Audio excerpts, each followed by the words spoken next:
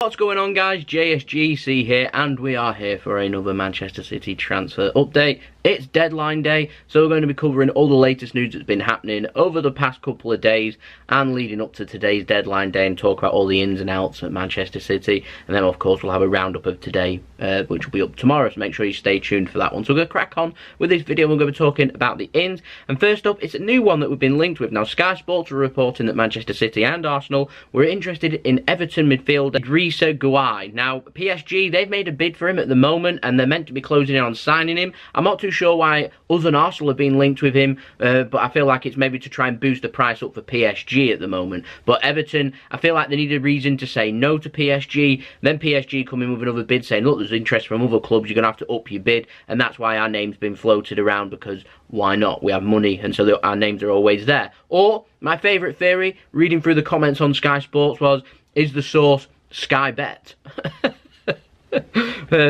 Which is just to try and boost people putting money on him joining Arsenal or Manchester City, which strictly isn't true. He's 29 years old. We're looking for long-term replacement for Fernandinho. He isn't it. He isn't a brilliant passer of the ball either. And so we're just going to shove... I'm going to put this on the back burner. We're just going to say no to that and move on. I suspect he'll probably join PSG today, though, so I'll bring you up to date with that tomorrow. Now we have more of an update on Ante Palaversa. I said I'd bring it to you, and I do. He signed his deal at Manchester City. He flew to Manchester. He's done his medical. Everything's completed. Everything's signed and sealed. We're just waiting for official announcement. He's going to head back to Croatia and go on a season-long, well, loan until the end of the season at Hajduk Split, where we just signed him from. I'm expecting that to be announced today. I'm not expecting Manchester City to probably announce him as a player, mainly because we don't. If he's going to slot in as a youth player, Man City don't tend to announce officially youth players. They just turn up one day. So he'll come in the summer, and when the first day back, when the players come back,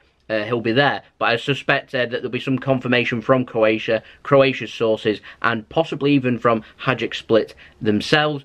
Easiest way to keep up to date with all these latest news, though, on Twitter. I retweet the sources. I also tweet about them and tell you all my thoughts and everything.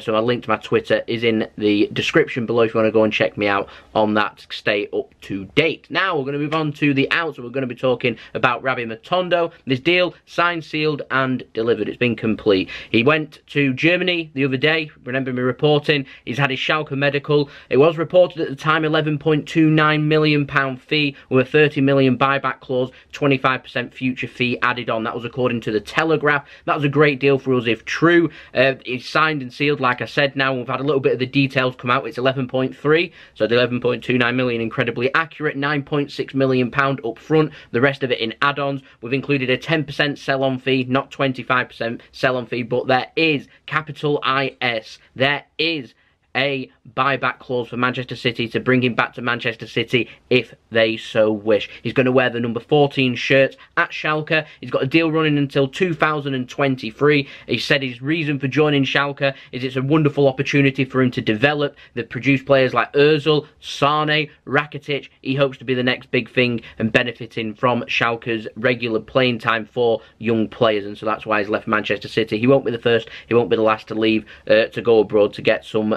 more game time. But best of luck to the Welsh. He's been capped, so Welsh international Rabbi Matondo on his move. You never know. We might see him in a Manchester City shirt in a couple of seasons' time. You never know. And last but not least, in the news, it's been quite a slow deadline day, but I'm expecting things to probably pick up with players leaving, in particular, out on loan and players wanting to leave. We might see some updates on Mangala, for example. We might see a couple of players heading out on loan too. Might even have an Adara Bayoyo update too. But my former Manchester City young player, Denis Suarez, he's joined Arsenal on a season-long loan until the end of the season from Barcelona. He's just signed a new deal at Barcelona, so if they want to sign him permanently, which I think Arsenal have the option to purchase him if they wish, they're going to have to pay a little bit more money now that he's signed a new deal. And also, if he ends up going back to Barcelona, though they've got him on a long-term deal and they don't run the risk of losing him for free now, might we see him at the Etihad on Sunday, the former Manchester City youngster Denis Suarez. So there we go, that's been the video. Sorry it's such a short one, but we've not really got a lot to say.